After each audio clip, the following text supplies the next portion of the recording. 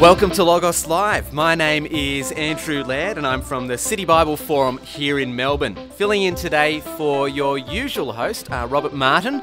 Rob is away on holidays this week, having a well-earned break. Now, Logos is Greek for word or message, and Logos Live engages the Christian message before a live audience in the CBD of Melbourne. And do we have a live audience here today? Yay! Very good. We also aim to have a little bit of fun. Who said exploring the big questions of life shouldn't be enjoyable? Well, what are we to make of work? Challenging, enjoyable, stretching, fulfilling, or necessary, painful, difficult, frustrating? In this series of Logos Live, Frustration to Fulfilment, we're asking, is it possible to find something more at work? And today we want to consider an issue related to work that perhaps needs a little explanation for all of us: frustration. I am frustrated at work. And to help us, we have Cara Martin join us. Cara is the Associate Dean of the Ridley Marketplace Institute. She has a background in media and communications, as well as having worked in human resources, business analysis and policy development roles in a variety of different organisations. And she is also married and has 2 adult children. So would you please welcome Cara Martin? Thank you. Cara, I'm tempted to begin by asking which of those different roles that you have had was the most frustrating, but I don't want to single out one profession. So perhaps, what was the first job you ever got paid for, and what were some of the frustrations there? Sure. Well, my first job was as a waitress. I think most women have experience either as a shop assistant or a waitress as one of their first roles. As a waitress, I was absolutely appalling. That was just hopeless. In the end, they tried to keep me away from any food making or anything like that. Just serve the food, take the orders. That was it. And we had a chef who was like one of those authentic chefs you hear about, the horror chefs. He would actually literally throw knives around the kitchen, so I was very glad to stay away from the food preparation. Right, so your life was on the line every day. Absolutely, it was. It was very scary. We had to keep the chef happy. Wow, there you go. Hopefully that's not the case anymore. You haven't had any more knives being thrown at you. Not lately, no. Good. Well, we try to have a little bit of fun on Logos Live, so we're going to have a quick quiz to begin with to test how much you know about frustration in the Australian workforce. So 2 questions. Okay. Here we go. You ready? I think so.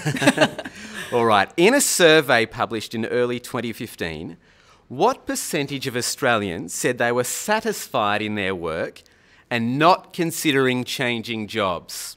So, A, 50%, half the workforce is satisfied in their job, not looking to change jobs anytime soon.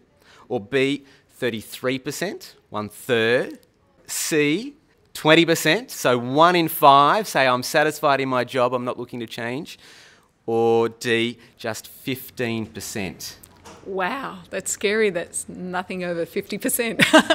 I'll go for B, 33%. 33%, so 1 in 3 people is all that says they're satisfied. Well, the correct answer is actually D. Oh, that's shocking, isn't it? It is this shocking. This is a good topic.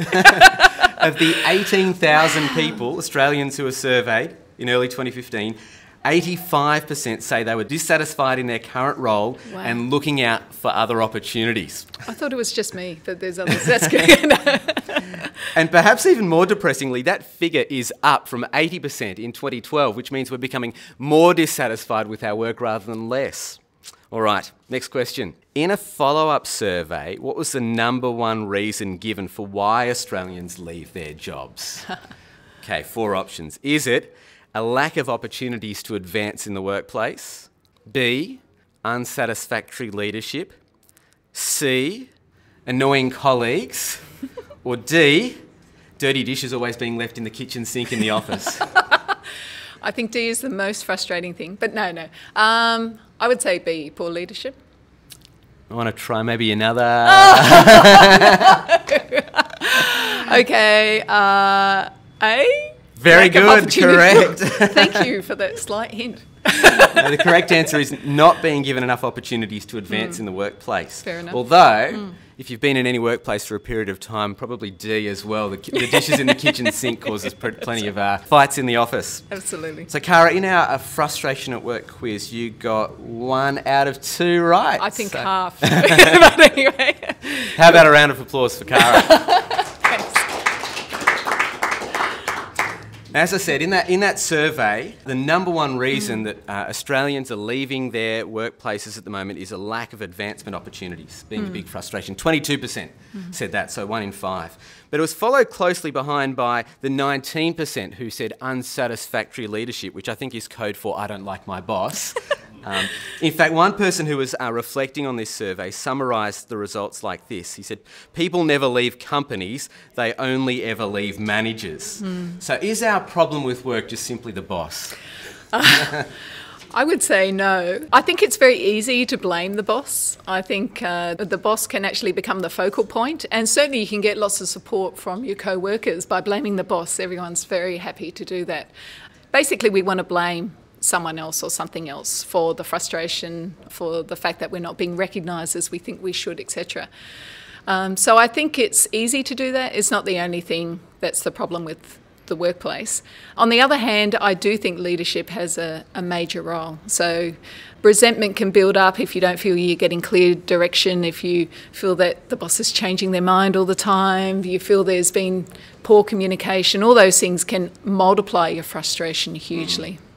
You did say there's probably other factors as well at play. What are some of the other frustrations that perhaps you have heard as that people experience with their work? Sure. Well, we've done some surveys recently, and the number one challenge people feel about the workplace is stress. They feel under incredible stress, and that stress is from work deadlines. Their jobs are too demanding. People expect too much of them.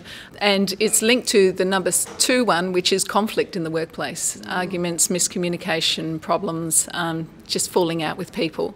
And the third one is in the area of ethical decisions. There's a lot of people who feel that they're being made to work or behave in ways that they don't feel entirely comfortable with. So those are the sorts of frustrating things I'm hearing. So a lot of those, I guess, are outside of ourselves, people we work with, demands that are placed on us, that sort of thing.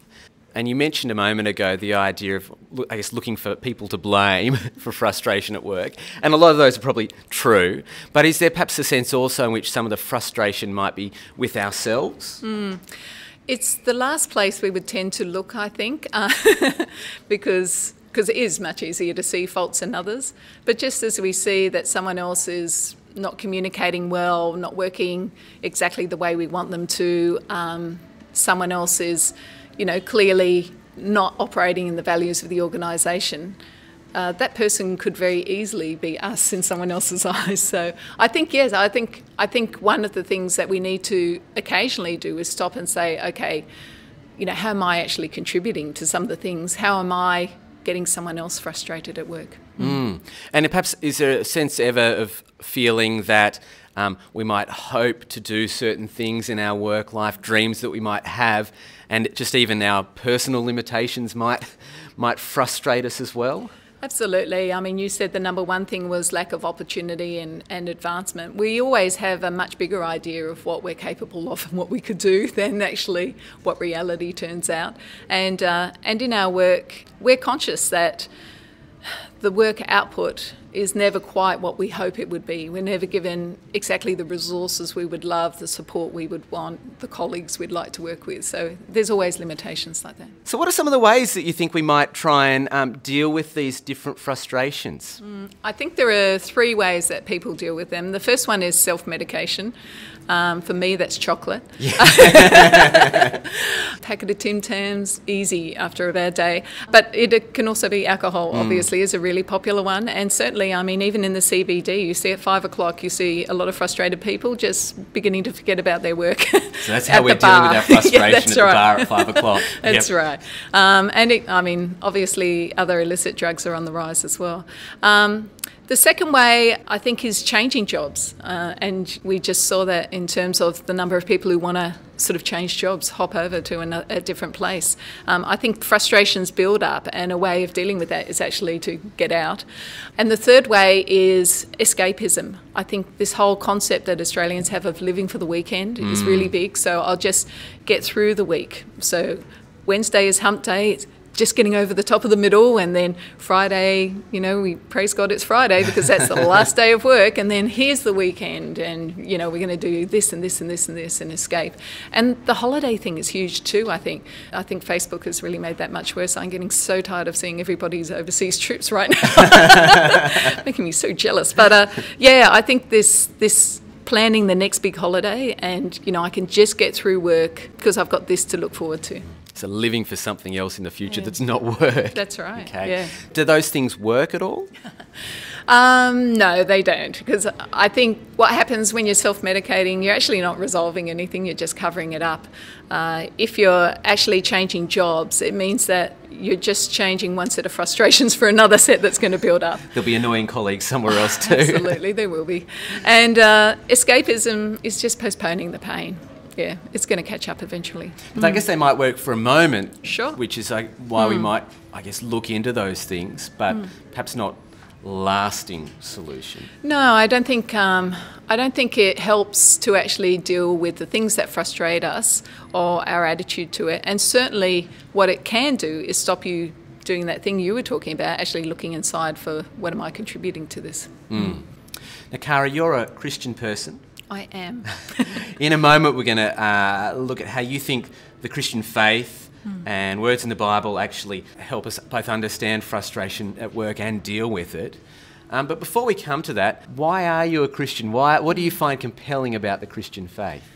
Well, I became a Christian when I was young, actually. I was at a camp. I come from a non-Christian family, and my mum still regrets sending me on this camp. Anyway, I went on this camp, and there was a guy drawing cartoons, and he drew this picture of Jesus standing at the door, knocking. And the guy explained, this is Jesus standing at the door of your heart, and if you open that door, then Jesus will come inside your heart. And he said, why don't you go home and pray about that?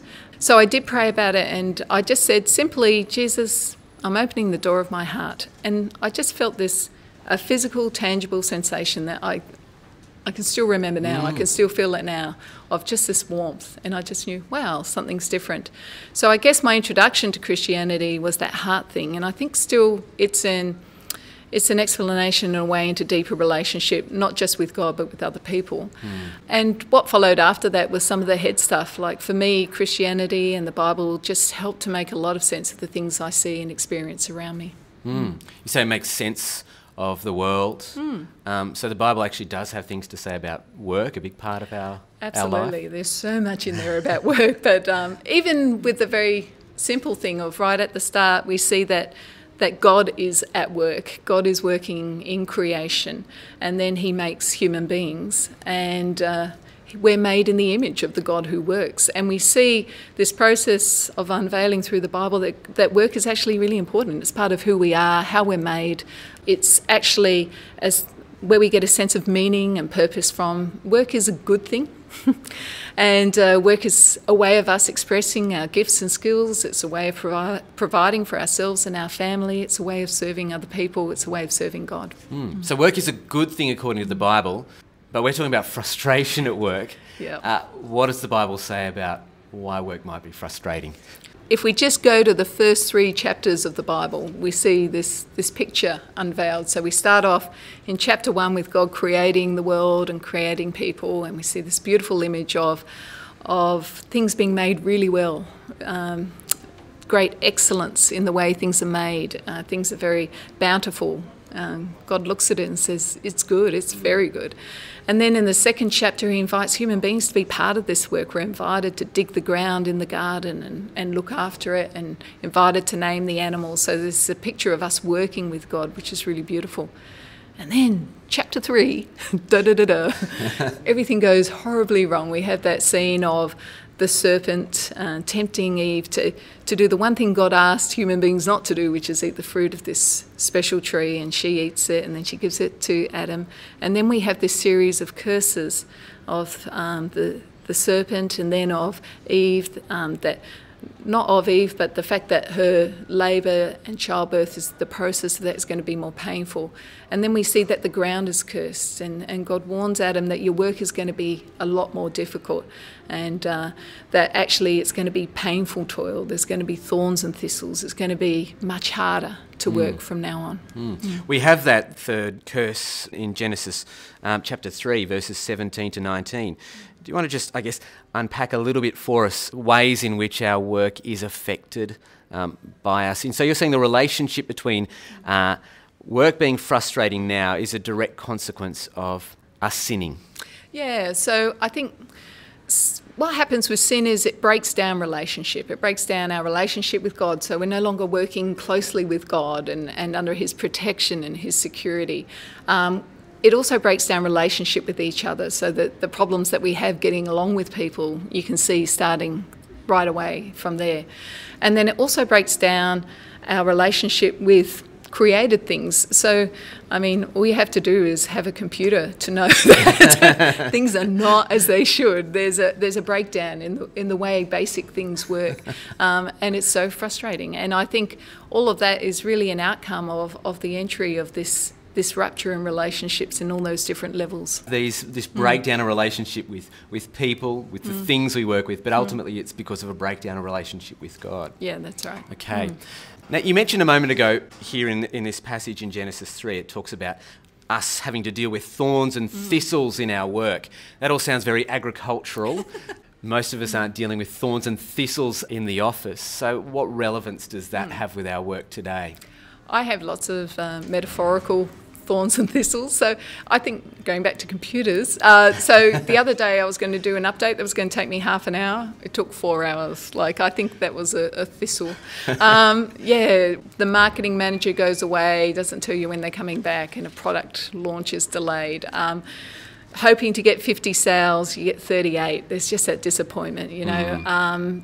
You send in your end of month report, and even though you've worked really, really hard, the only feedback you get is that you didn't make the figures you were meant to. It's like this constant sort of, you know, it's not as productive as it should be, it's not as good as it should be, it's just a lot harder than it should be. The idea of, I guess, fruitlessness. Yeah, that's right. To use the agricultural language, we wanted fruit to be produced, but things oftentimes... Thorns and thistles. The thorns and thistles instead, rather than the fruit on the tree. Yeah.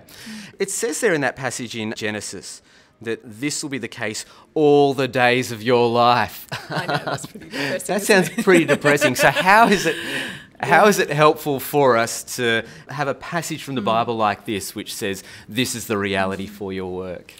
I think what it does is it helps to make sense of what we see and experience. You know, intuitively we know that things aren't as they should be. Their work is harder than it should be. So to actually have something that helps to explain that, I think actually makes things a lot easier.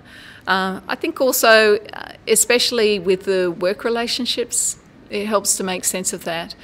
And I think it also gives us the opportunity, as I said, of stopping and maybe thinking about, okay, if everything is broken around me, there's just a possibility I might be a little broken too. So how am I actually contributing to some of this as well? So it's an opportunity to hold the mirror up and look at ourselves as well. So for me, it just helps to make sense of some of the mess and maybe, you know, alter my expectations a little bit and plan for things not to go so right. So a good dose of realism doesn't go astray. Absolutely. But is there any hope for us in the midst of this frustration? I think there is, because if we look at that passage, we'll notice that work itself is not cursed. The ground is actually cursed. And so it's the process of working that is cursed. Work is still good. It still retains that goodness that we talked about. So it still can be the source of meaning and purpose for us. It can still be something we actually really enjoy and we get a sense of dignity from. It can still be really good in all those aspects as well. Now, you mentioned the ground being cursed, and so I guess our working of it is frustrated. But our logos for the day Romans chapter 8, it gives some hope for that, doesn't it? It speaks into that idea of the ground being cursed. Romans chapter 8 is a passage in the Bible which, I guess, reflects on the future for this world. But before we reflect on, I guess, the future of things, does it also contribute or add anything to why work might be frustrating? Yeah, so I think what we see in this passage is we see it really takes us back to Genesis in lots of ways when we see that idea about creation is actually subjected to this frustration, and just this picture that is so real for me of creation groaning as in the pains of childbirth. I mean, we have days like that where we're groaning for how much more we would hope from work, where we see that things are we're just struggling along at work and it's not what it should be. So there's a real sense of, this draws a really excellent picture of what it's like.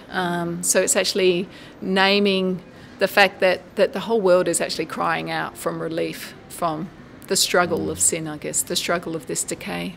So creation is groaning and we're working that creation, and so we groan too. But give us some hope, Cara. Is there any hope in that passage there in Romans 8? There is, because, I mean, the thing that's changed between Genesis and Paul talking to the Romans here is actually that Jesus has come. What difference does that make? Well, I think it makes a lot of difference. One of the things I love about Jesus is I love his work.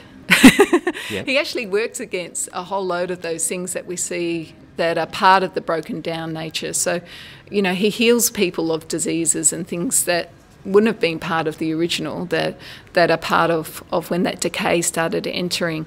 He sets people free from all sorts of bondage that they're feeling, and he forgives people for some of the crap that they see happening inside of them. So we see that he's actually working against the forces that are actually bringing about this decay and this frustration and this pain. And I think that's really part of the source of this hope.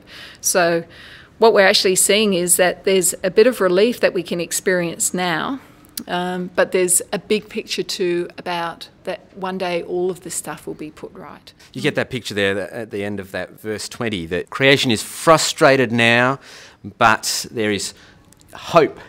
Hope that the creation itself will be liberated from its bondage to decay. Yeah, and I love that picture of glory being revealed in us, just this idea that something beautiful can actually happen within us and eventually will have its full expression. It's beautiful. Do you get some hope from that first sentence there as well, that I consider that our present sufferings are not worth comparing with the glory that will be revealed? Absolutely. So whenever we get too frustrated, too annoyed, we have this little glimpse of the future, which will be a lot more pleasant, and an awareness, I guess, that in Christ we can actually begin to experience some of that now, some of that relief. So who is this hope for? Well, it does talk there about being the children of God, and I think, so primarily this is obviously written to people who are Christians and to people who've done what I did as a child myself, of actually opening up the door of their heart. I think that's when this process of transformation, glory being revealed, begins to start.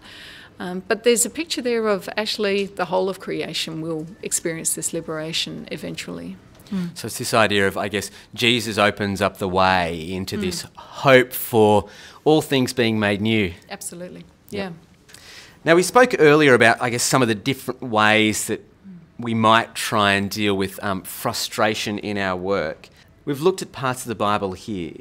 Does that provide any help for how we might deal with frustration now, not just in terms of giving us hope for the future? Yeah, I think so, because of this idea that this glory is actually being revealed. So we actually can be agents of bringing about some relief from that frustration. I think there are three things that we can reach out for in all of this. One is excellence. We noticed that when God made the world, he said it was good, it was very good. And we can make sure that our part, our work is actually excellent as much as we are able to, and we can aim for that in spite of the frustration. The second thing is truth. I think we see that truth was a fundamental way that Jesus actually worked, and God seems to go on about truth quite a lot, and integrity. So I think that's a very important thing that we need to take on to look for something that is true and uphold that and have integrity in the way we work. And the third thing is beauty. I think we have a real opportunity to actually do things creatively. We're made in the image of a creative God. Let's look for ways to creatively work against some of those things that frustrate, find solutions, create something better, try and make our workplaces places that are actually flourishing, not decaying. Have you got suggestions of how you might have tried to have done some of those things in your working life? Sure. I think there's a few things. I've talked quite a bit recently about creating hospitable places. That's a really simple thing where you actually have influence over your workplace, just your workspace and the people you come into contact with. If you can, as much as possible, make that a hospitable place where people feel welcome, comfortable, where they feel they can talk about stuff openly and honestly, I think that's a really significant thing. It says there in that final sentence there in that passage in Romans, we wait patiently. Does that idea of patience have practical implications for how we deal with frustration at work now? Yeah, it seems the opposite of waiting with frustration, doesn't it? Yeah. There are actually two waits there. There's a little bit earlier, there's talking about waiting eagerly. We're actually waiting eagerly, looking to Jesus, looking to God, looking to this future that is coming. But we're waiting patiently in the meantime. And I think because we have this hope of the future, it means that we know that the mess and the frustration that we see now is not the end of the story. Is there a sense in which there's an appropriate kind of grumbling or groaning that Romans 8 talks about as well? Yeah, I don't think we should be like Pollyanna, put on a happy face and just smile and pretend it's not hard. That's what I like about the Bible, is it's actually realistic about these difficult things. And I think it's fair to say, look, this is hard, but we understand why it's hard. Now what can we do in light of that, in light of what we actually know also about the change that is happening and the potential for the future? So, Cara, I am frustrated at work. What's the solution? Well, I think we take great comfort from the fact that other people are frustrated at work too, obviously, quite hugely. We take comfort from the fact that there is actually a plan in place where things are going to be put right.